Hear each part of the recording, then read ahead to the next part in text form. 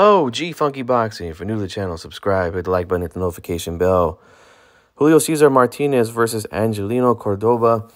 And Martinez gets a majority decision. One judge had it even, 113-113.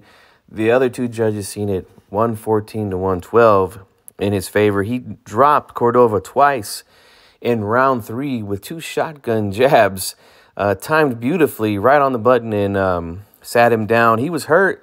He ran around a lot in that round to get away from Martinez's attack because he was very hurt. But, you know, Martinez, we know that he's the type of guy, he's got power in these lower weight classes. So I think that's probably what the judges favored here in this fight. They felt like his punches were the more effective punches in this fight. As for Cordova was actually boxing very well early in the fight on the outside, was countering Martinez, because Martinez, look, he's very telegraphed at times. You know, he likes to come in, come forward with the high guard, and he likes to explode out of that, likes to catch and shoot with a lot of shots, throws a lot of hooks. So, those type of things can be timed very well.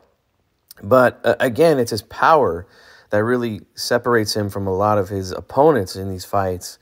And I think that's what got him the win in this fight.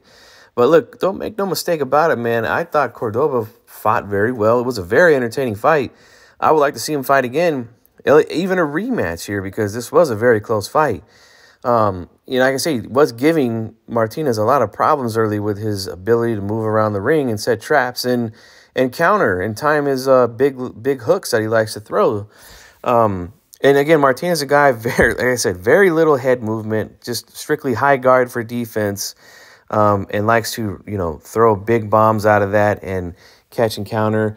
So I think it will be a good fight, but a good rematch. But we'll see, man. But this is the first fight here on the PBC on Prime card. But let me know what you guys think down in the comment section. It's G Funky Boxing. I'm out.